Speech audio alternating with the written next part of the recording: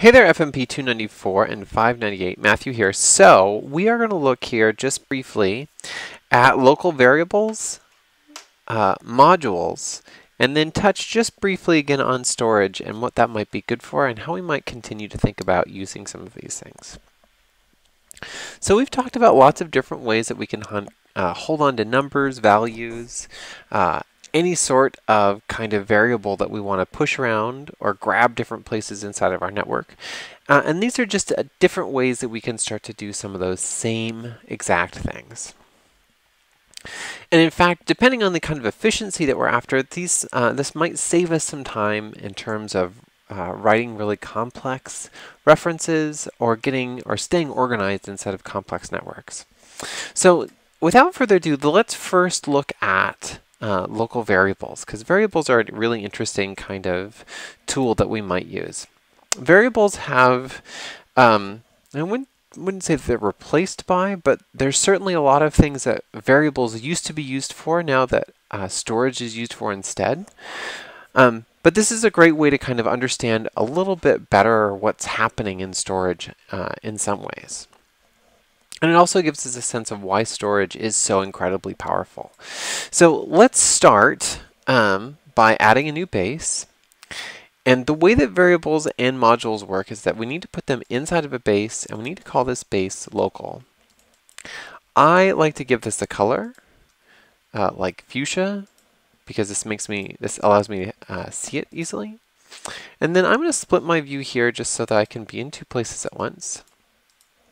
We're going to go here inside of local, and we are going to add a null dat here to get started.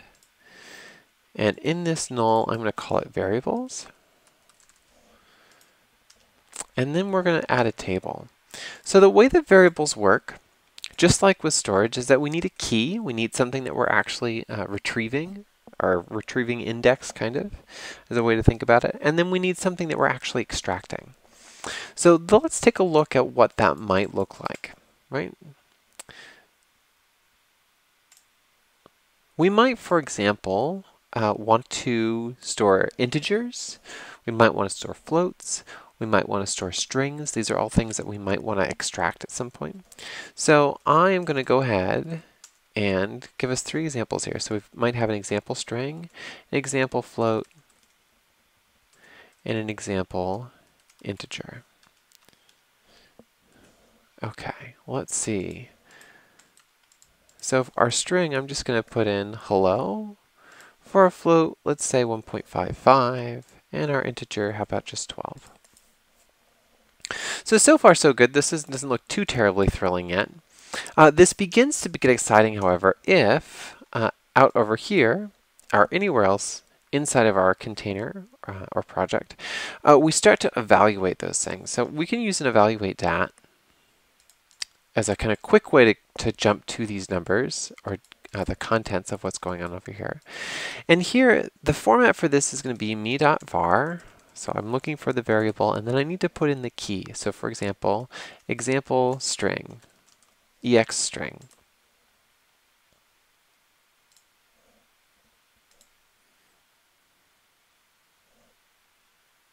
And it helps if I spell that correctly. There we go. Ex string, me.var, example string. Excellent. So there I've got my string. I could also go ahead and get out of this my float. Or I might also want to actually go ahead and grab that integer while I'm at it. Now this is all well and good, right? This is a lovely way for me to be able to set values that I want to have consistent access to. And in fact, because of the way that variables work, local variables work, it doesn't matter what layer we do a call for these. So for example, if we move here inside another base, and let's add another evaluate. And here in our evaluate, we'll do the same thing, me.var. And in the variable, we'll go ahead and ask for our float again. It's evaluated the same way. If we were to add another base, and go inside this. We could repeat the same process.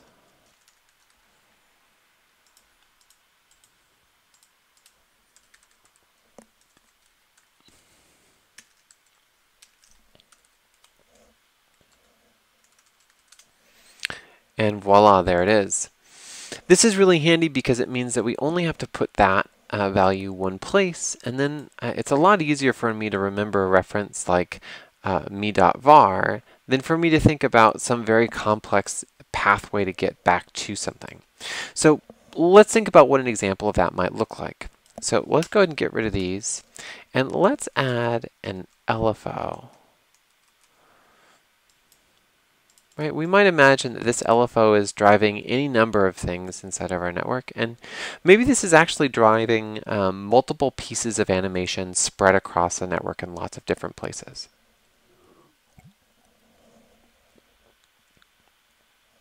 If that's the case, we might want to have the ability to select this, right?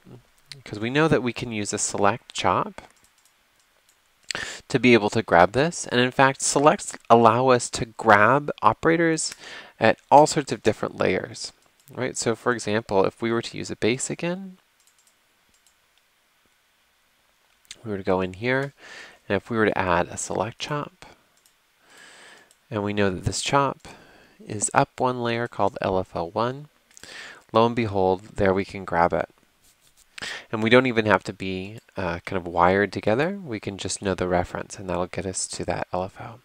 Well, what happens if where this guy lives starts to get more complicated, right? So we might imagine that in some form of network, we might have a control module where those things live. And then to get to our LFO1, I've got to go up one, I've got to find control, and then I've got to know that it's LFO1. Now, if I start to build many more layers, this is going to get complicated very quickly. I'm going to start to write really long, messy kinds of pathways to try and figure out where something is. So we might use our local variable to help us solve that problem, right? So maybe what I want to use as a local variable is a kind of pathway. So let's look at what that might be. If I go ahead and edit the contents here again, and let's say that we just call this LFO, right? And I know that the LFO that I want, in this case, I want to kind of track down that LFO's absolute path. So in our case, that means that LFO lives in /project1, that lives inside of control, and it happens to be LFO1.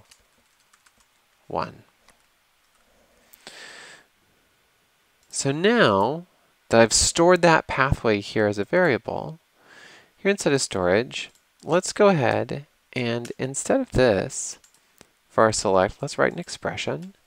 And I want the variable me.var, and I'm just going to go ahead and ask for LFO instead. So now I'm evaluating, or not evaluating, but I'm fetching this string to get me to that LFO. And this, again, because I've written that as an absolute path over here, means that I'm not stuck dealing with just this one layer, right? Like maybe here, let's add another base. We go inside of this base, and why not? We'll add one more. We've got a very deep, complicated network. I'm going to select again. And here in the select, I can use the same method to get to our LFO. It's going to be an expression, me.var, and the variable I'm looking for is called LFO. And lo and behold, that path is right there waiting for me. It's excellent. I'm thrilled with that. That's all well and good, but what happens if I have a slider, right? We can imagine a world where maybe what I have over here is I actually have a slider somewhere. Oops, not a select, but a slider or a button. And I want this slider, I want this value to be available anywhere. And I'd like to be able to grab that kind of quickly and easily without a lot of futzing. Well, let's go ahead and let's think about what we might do there. Now, I can't just kind of stick here into my table a reference to that. That's not going to work the way that I want it to, but I can evaluate it, right? So for example, let's go ahead and take this evaluate here.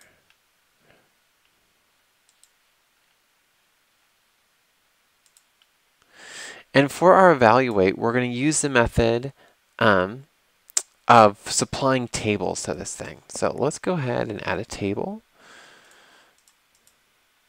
And in this table, we'll edit its contents, and we're going to say that I want a string called slider1, and that slider is actually going to be the operator that's a network above me, in slider1 and out1, and out of that I'm going to want the channel called v1. Now I can go ahead and plug this right into my evaluate, and we can see here that I get those two values. Lovely. I get the float value that comes out of my slider, and then I also get this very lovely title. Now how can I put all of these together? Well, I could do a handy trick here and just use a merge stat, excuse me. And by merging these together, I've gone ahead and added slider right in here, which now means that if I were to add, let's say, a constant, here I could ask for me.var, the variable that's called slider1. And there's my slider1 value. And in fact, I should be able to see that as I move this slider, it in fact drives this constant. And that wouldn't necessarily be what I would, how I would implement this. I might instead think about if I had something like a movie file in, and maybe that's attached to a level top, and I'd like this level top, maybe I want its gamma to be driven by that. So me.var slider1. So now slider1 is controlling that.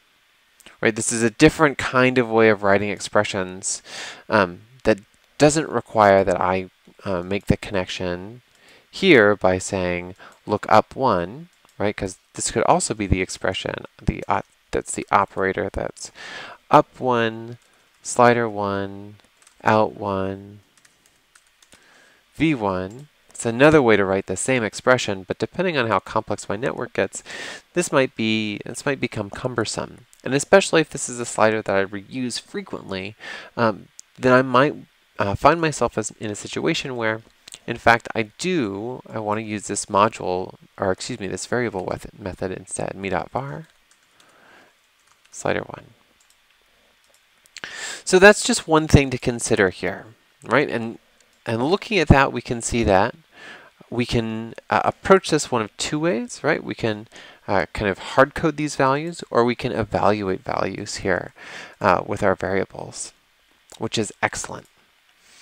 I'm going to go ahead and call this variables, and I'm going to make another base, and we're going to call this one modules, and we'll look at how modules work here, or let's just call it mods. So modules work in a similar kind of way as we might see with variables, but there are a few things with modules that are a little bit different. So for example, let's go ahead and think about this for one moment. So one of the things that we need to do when we're working with modules is we need to add another base inside of locals, and we need to call that base modules. Again, I like to give them colors so that they're easy to distinguish. And we're going to go here inside of modules. All right. So in modules, we might run into some of the same kinds of problems that we're having, right? So I might here in control have this LFO, and I'd love to be able to select that over here.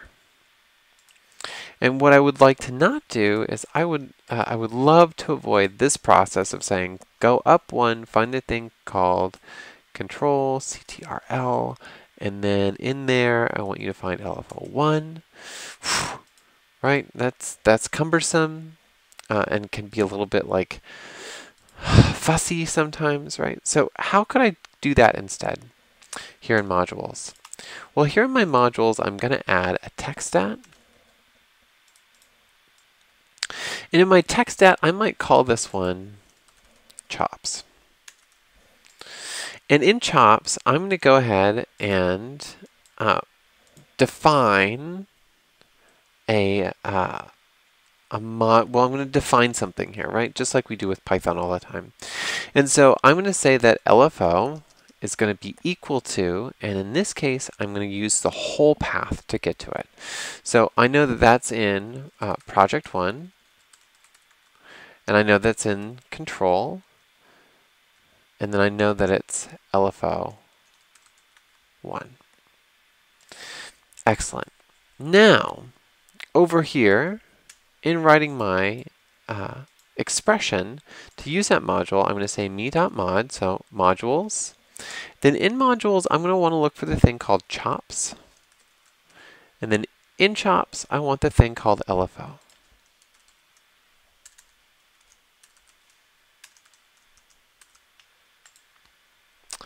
Oops, and clearly I wrote something wrong over here.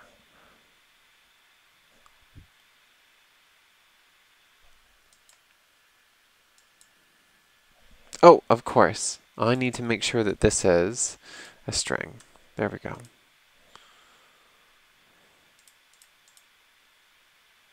And I need to make sure that's an expression. Whew, details, heavens.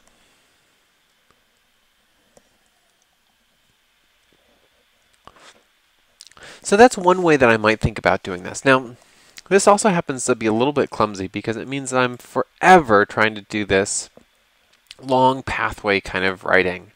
And one way that I might think about kind of handling this in a different way is I might do something like, say, my p root, my project root, is equal to project 1, right? That's this guy's name right here, project 1, and I want a slash before this.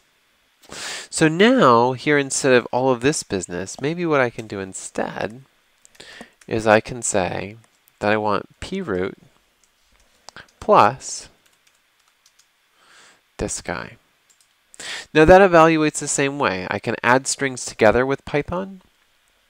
So this is a way that I'm assembling this whole string, but I only need to know a portion of this, right? So for example, if I knew that control was another thing that I was going to use consistently, I might define control as being slash CTRL. And in this case, I would say I'd like the root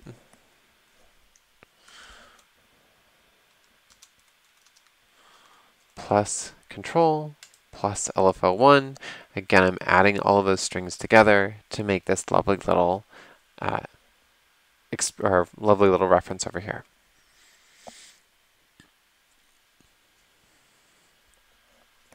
So that's a great way for us to think about how we actually extract some of these, some of this information, right?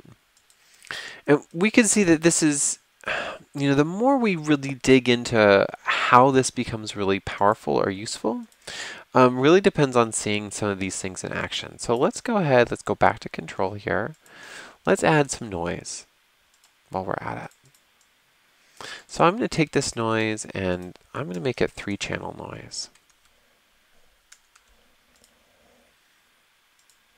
And here, I'm going to go ahead and I'm going to say that control is going to be project 1 slash control. And let's go ahead and fix this. So this is instead control. Excellent. We can see, hopefully, well, we'll see here in a moment. Hopefully that's still evaluating correctly. And I've got this noise 1 over here. So I'm going to go ahead and add noise to this process. So noise is going to be equal to control plus slash noise 1. And I should now be able to see over here in my variables, oops, wrong one, over in my mods. Excellent.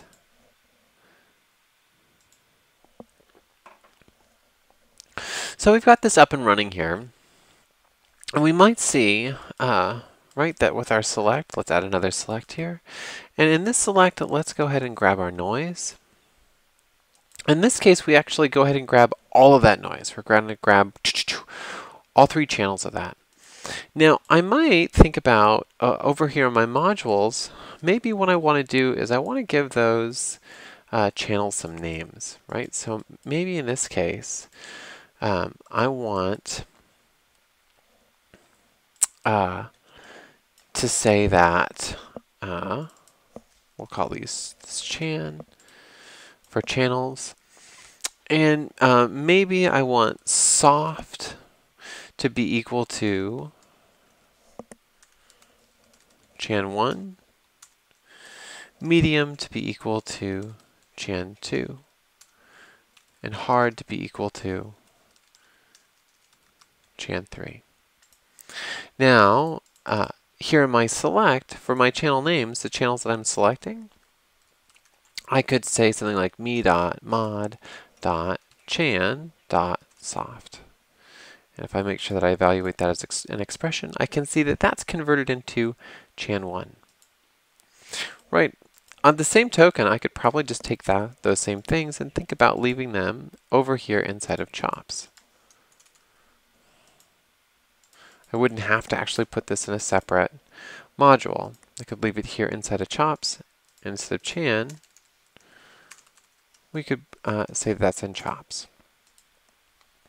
So that's one way that we might think about how we're actually extracting some of these things. Now, we could also go ahead and put integers, floats, and the like here as well into our modules. So we might, in this guy here, maybe we want to say that our FPS is going to be equal to 60. And over here, certainly with a constant. And let's call this presets. And this constant, I could go ahead and say that I want me.mod. I'd like the module called presets. And out of presets, I'd like FPS. And sure enough, there it is, waiting for me right out the gate. So with that in mind, we might think about how modules can be really useful for us in terms of grabbing a hold of integers, floats, pathways, strings, all those kinds of things that we use all the time when we're composing references and we're actually doing things here inside of TouchDesigner. Another thing that we might think about doing with modules that's a little bit more complicated and it's kind of higher level is when we want to actually write something that's custom, right? We want to write a custom function that we're going to then call again and again and again. We can do that here inside of our modules. And let's look just at a really simple example of what that might look like. So I'm going to write a new function over here, and I'm just going to call it simple. And we'll see why here in 1 second. So I'm going to define my simple example. And in fact, you know what? Let's go ahead and do this in a text editor because that will be a little bit easier to work with. So I'm going to define my simple example. I know that I'm going to want to pass it 2 arguments, so I'm going to pass it a name and a number. In here, I want to print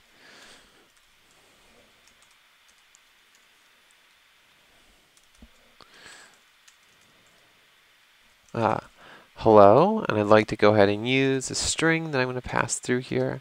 So hello string, it's nice to meet you.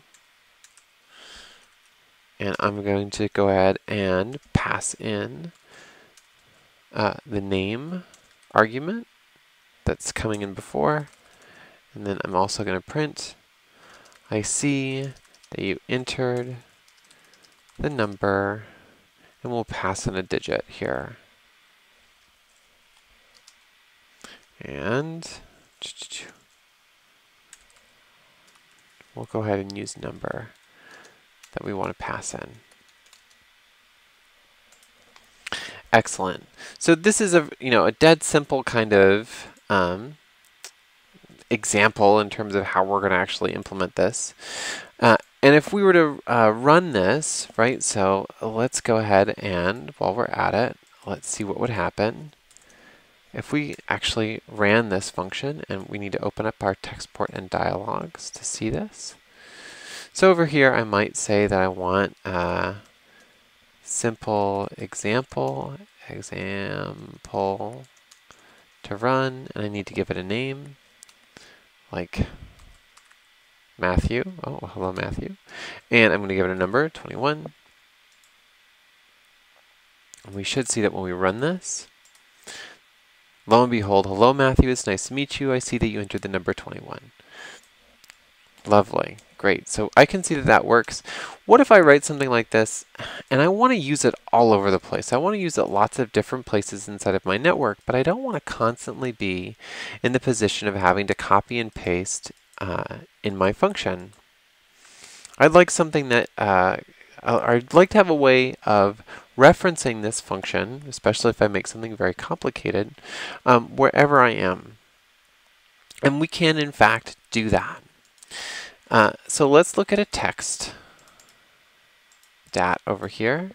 And I'm going to go ahead and add a table. And in this table, I am going to edit this real fast. I'm going to give it a name and a number.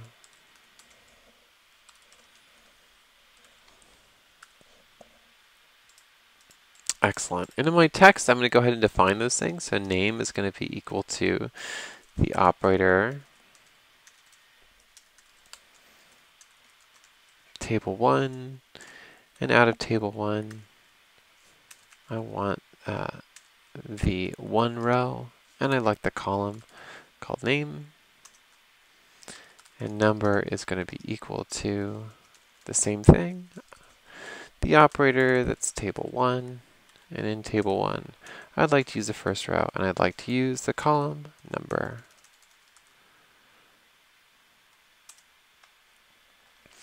All right, and then finally here is the fun stuff. So here, now what we can do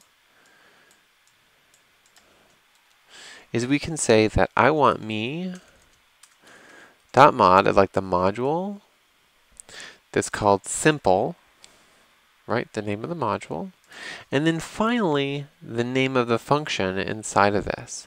So simple example.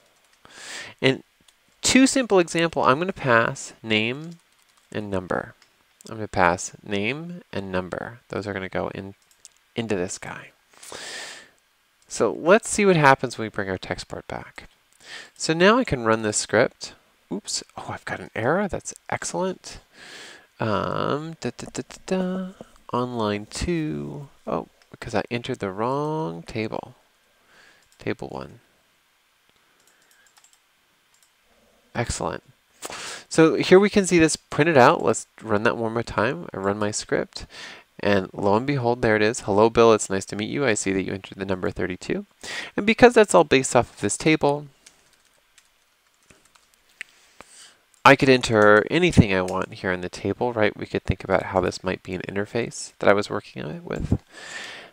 And changes to this table then are pushed to this function, which take advantage of the fact that it's actually written way over here as a function inside of my modules.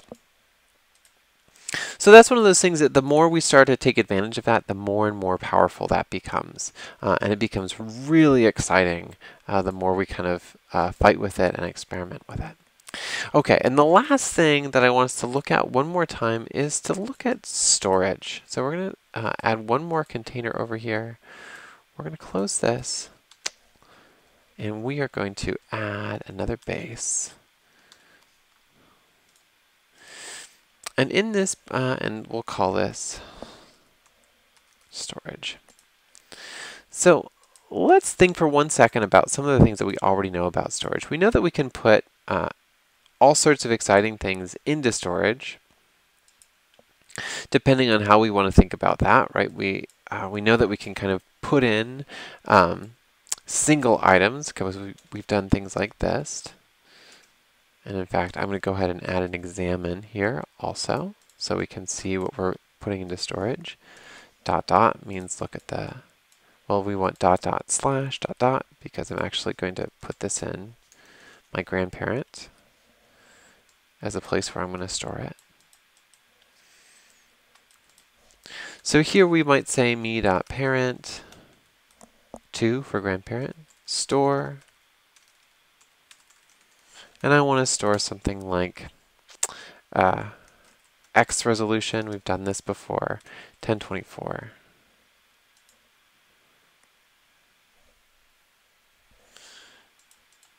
And if we run this script, we can see, lo and behold, we put that into storage. Easy peasy. Okay, well, what if I want to put something more exciting into storage than that? Because certainly there are more exciting things to put into storage. So for example, I might want to take something like noise. And let's take this noise and let's, for fun, games, and profit, we're going to go ahead and we're going to turn it way down. We're going to make it just maybe like 1 second long. That's even too much. Let's make it like 0.5 seconds long. And the reason I'm making it so short is I'm looking here specifically at the number of samples. So this has got 30 samples in it right now. So let's go ahead and take this text. We'll recycle it because there's plenty of things we can take advantage of here. And here I want to store noise. I want to put that into storage. And what I'm going to do here is I'm actually going to ask for the operator that's called noise1. So in this case, what I'm going to try and do is I'm going to try and put this whole operator into storage, right? So what happens if I start to think about doing that?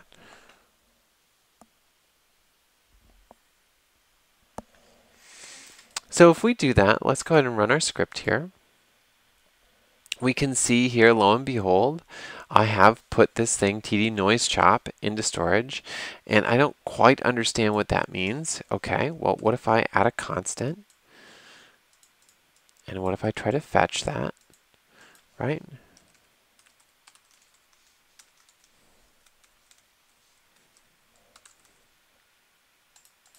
Okay, it won't let me fetch noise. Okay, I'm not quite sure why. What's it tell me? Okay, so it tells me that I'm asking for a class, this noise chop. And I'm expecting a float value. Well, let's go ahead and take one moment, and we're going to delete this constant, and we're going to instead add a select. And we should see here in the select is that if we ask for, if we look to fetch noise1, or just noise, excuse me, lo and behold, I'm fetching that, because what I'm actually storing is I'm storing this path. That's actually what's living here right now. So what happens if I want to take all the values that live inside of this and put those into storage? Right, so here, let's go ahead and let's specify that I want to put chan1 into storage. Now we should see something a little bit different happen. So if we run this script, we can now see that what I've done is I've ended up putting every single value that's inside of this into storage. I've also got, oh right, I did a little mistake here. Let's call this noise chan1. And we'll run this script one more time. So we'll leave this stored as noise, and we'll store this now as noise chan1. So now I can see that I've got every single sample from this put into storage. And that's really exciting. In fact, if we go and do something crazy, like let's animate this, we can see that in animating that even, that's actually updating the values that are in storage because of the way that that's actually held right now, which is cool. That's cool in lots of exciting ways.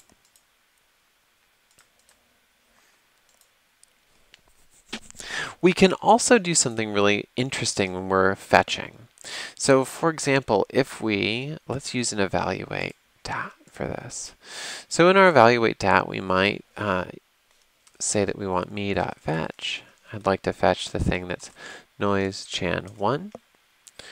And in fetching noise chan1, what I'm going to do is I'm going to grab that value. We'll see once we run here to the end of the timeline and come back, we'll see moving values again, right? Because we just have samples that are working right there. And in fact, I think that we have hold here set, and if we said cycle, we'd see those things just keep going. Right, so this is interesting. What's more interesting about this is that not only can we go ahead and sample this whole thing, right? So we can get this whole kind of array that comes out, that gets spit out as we chug through the timeline. We might instead ask that we want a specific sample out of this. So for example, if I ask for the sample that's in the 10 position, we can see that now I'm actually just grabbing this number right here. So the number that's just in the 10 position. I can do this also with surface operators. I can do this with tables. I can begin to do all sorts of really interesting and clever things here with storage that I wouldn't be able to do with variables or with modules without a lot of extra legwork. So let's look at one final example that I think is really fun and interesting, and then we will call it a night. Okay, so the last example that I want to look at is how we might use something like a dictionary in storage. So we need a text dat and we need a table dat.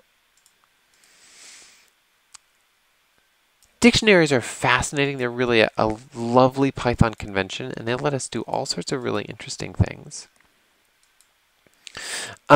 And they're formatted just like a lot of things with pairs. So we have a key and then we have a value.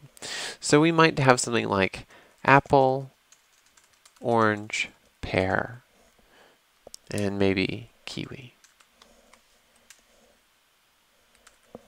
And let's go ahead and add another column, and we're going to put some values in here. So for example, I might want like 10, 11, 100, and 6. Excellent. So what I'd like to do is I would like to go ahead and put these guys into storage, right? If I put this table into storage, I'm not really putting the table into storage. I'm only putting a reference to it into storage. And I'd actually like these things to live over here. And I can do that with a dictionary. So here I'm going to say that I want fruit to be a new empty dictionary, and I use the curly brackets for that. So I need to know a few things as I do this process. So first, I'm going to say that my F table is equal to the operator. Oops.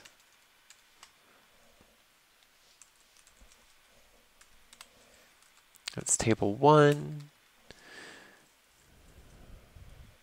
And then I also need to know the length.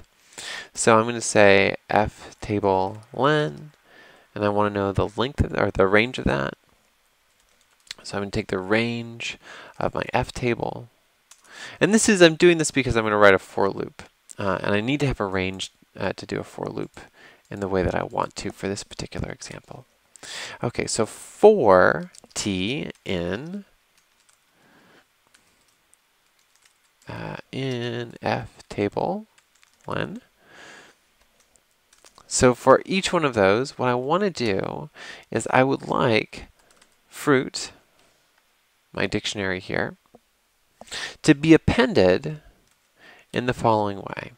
First, I want a string that comes out of F table and the T position and the 0 position. So as we run through this loop, right, so the first one will say 0, 1, 2, 3 subsequently. So in 0, I want you to find this guy, and I want that to be the key. All right, and then I would like to set that to be defined to F table. Again, I'm looking back at my table here. And I want, again, the corresponding row, and this time I want column 1. Excellent. And last but not least, we're going to put this into storage. And this time we're going to say that me.parent, this is grandparent store. I'm going to call this one fruit live. And I'm going to go ahead and put fruit in there, right? So fruit live is what we're going to call it. We're going to put in this dictionary that we've just made. Hopefully we've written all this correctly. Let's run this script. Ooh, we messed something up. What did we mix up? Oh, right. So let's decode this one last time. So what I'm saying is, I want this thing called fruit to be my dictionary. I'm defining this table up here as being this thing that I'm calling ftable, short for fruit table. I need to know the range of that. I need to know the how long it is, how long I'm going to run my for loop. In this case, I'm looking for the range of my number of rows. So that's going to return a start position and an end position in terms of the range. And then I'm going to go ahead and run this for loop. And what happens is for every single one of my rows here, I'm going to take the item in the 0 column, and that will be a key. And then I'm going to take the things in the 1 column, and those will be a value. And then I'm going to put that into storage. And I'm calling that live because I can see over here that I'm actually referencing a cell. And in referencing a cell, that means that if I update this, so for example, if we watch our orange value here, if I change it in my table, I change it in storage. And if I evaluate for that, so for example, if I go ahead and say me.fetch, I want to fetch fruit live. Well, that will give me the whole kit and caboodle. I can also, with some brackets here, I can specify that I want just orange. And now I get just 22.